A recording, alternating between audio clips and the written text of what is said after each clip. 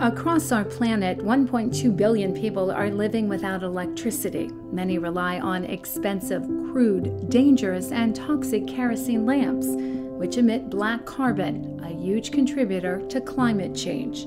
There's over 600 million people in Africa without electricity. Most of them use kerosene lamps that are filthy. They emit soot that cause lung damage, eye damage, fires. Where we are standing is a typical home that normally uses this kind of lights. They are simple homes, they are grass thatched, and when it comes to this kind of lights, the fire normally catches them so fast. With such kind of a roof, it's not easy to rescue somebody from there. And in most cases, the children normally die there.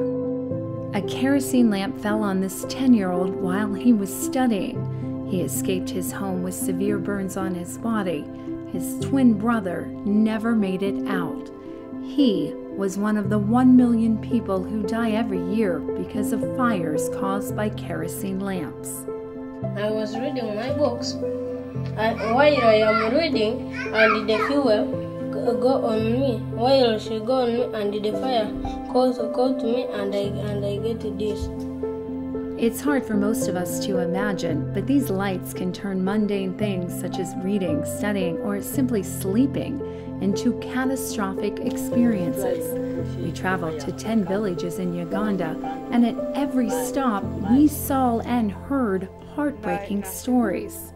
The fire came from this and caught the house. She struggled, made an alarm, and the people came, but by the time she was rescued, her face was already burnt. She was rushed to the hospital, where she was hospitalized close to 2 years.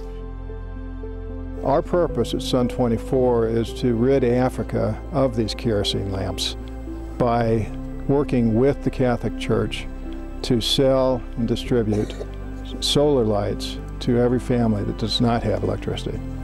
Our simple $4 solar light gives 4 hours of clean, bright light at night, saving families more than $100 over its lifetime. That means more money for food, more studying time, healthier and safer homes, and a break for our climate. Since that time, her life has not remained the same. They have used this candle for lighting, especially at night, and this very one is no more. They don't use it anymore. And that's the hope. No more kerosene lamps, no more burns, no more grieving.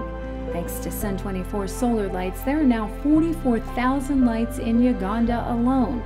In just 2 years, we have helped more than 1 million people in Africa. We've got our sights set on every location on the map where kerosene lamps are the norm. Please join us and help those who need it most. Get them out of the darkness and into the light.